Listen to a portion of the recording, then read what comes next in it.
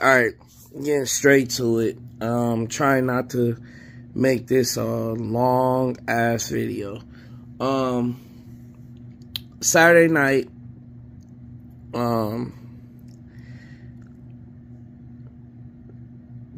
Survivor Series 2023, CM Punk is back. Came back. Not only did he come back, Randy Orton came back as well after being out for over a year. So it was two big returns Saturday night, I mean. This is a times 4W for WWE and good for us fans as well.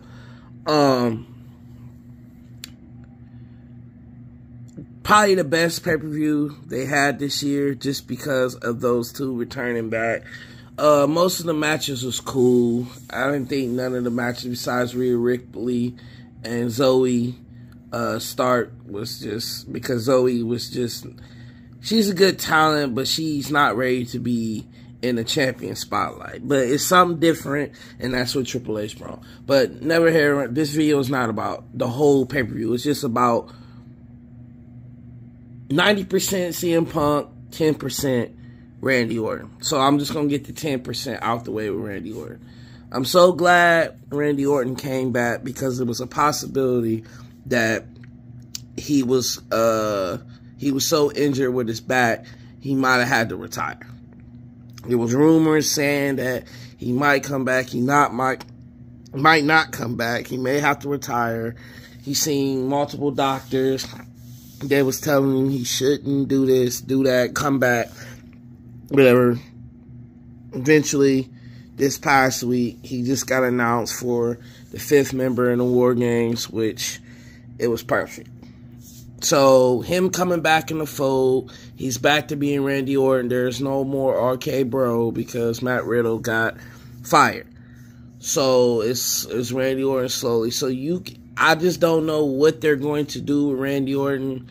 Is he going to be a face? I know the heel turn is coming. But is he going to be a face long enough before he turns to a heel? Because definitely he's delivering an RKO to Jey Uso for putting him out with the bloodline stuff. And then I know they're going to set up Randy Orton versus Cody Rhodes. I feel like they're going to do tag team matches, relive history with the legacy and all this other stuff, and then boom, RKO. This is Randy Orton. He's the Viper Snake. You know what I'm saying? Can't trust him, which makes him perfect. He works better as a heel anyway, but he's okay with babyface. So now I got that 10% out the way. CM Punk, come back. A lot of people not happy. I know a lot of people been seeing the videos of Seth Rollins. You know, whether it's shooting or work. I feel like it's a little bit of work and he has to be professional, but I do feel like deep down he really don't like this dude. Now, CM Punk, I know he haven't had the greatest 2 or 3 years from AEW up until now because he rubbed a couple feathers, you know, rubbed people the wrong way, made locker rooms cancer, blah, blah, blah, blah, blah, blah, blah. You know, this man always spoke his mind. That's just what it is. In life, man, people is going to be them. You just have to accept people for who they're going to be. And that's CM Punk. He may complain, he may whine, but at the end of the day, me personally, as being a fan of modern wrestling or old time attitude era type wrestling, or early 90s, you know, stuff like that, I'm excited for it. You understand? Now, I don't want to get too deep into it with CM Punk because he could stay for a year like AEW and then shit go wrong. You know, I'm hoping that don't happen, but it's in every fan's back of the head.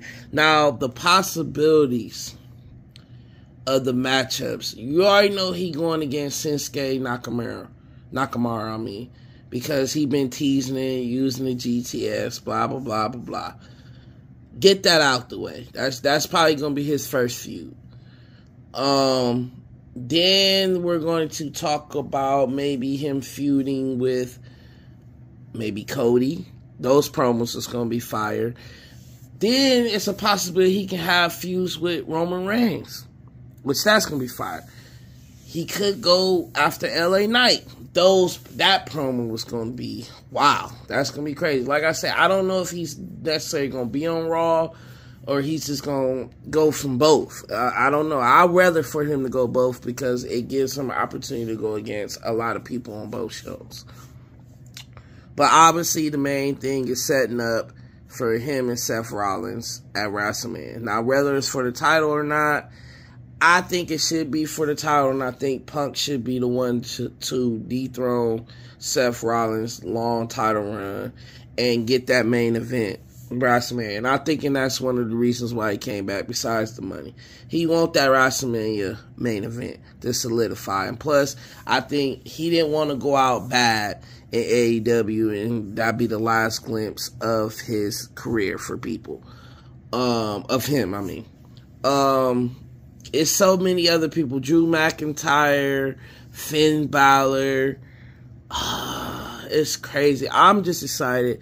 And the crazy thing was, I was watching Survivor Series. I was at work, so I was dibbling and dabbling, watching it and stuff. And then when I realized he came back, like, I had to hold my composure at work. I'm like, oh, fuck. Oh, shit. Oh. He really came back. He really came back. I was 60-40 with it. I know. Never say never. And I feel like what made it a big hint is probably when he came on that Fox stuff talk show and stuff. That was like the first seeds planted of him possibly coming back. But AEW probably, Tony Khan probably not fist pump, but punch in the air right now, because once he let him go and fire, he had to troll everybody and do all this other stuff to kind of keep it under the wraps. Now, I think it's fucked up because Randy Orton's return got overshadowed by that, but it was in Chicago.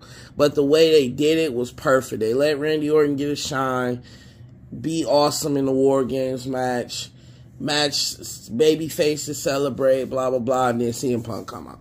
That perfect by Triple H. That was the best way. I know Randy Orton, whatever. That's another rivalry for CM Punk. Old history with Randy Orton.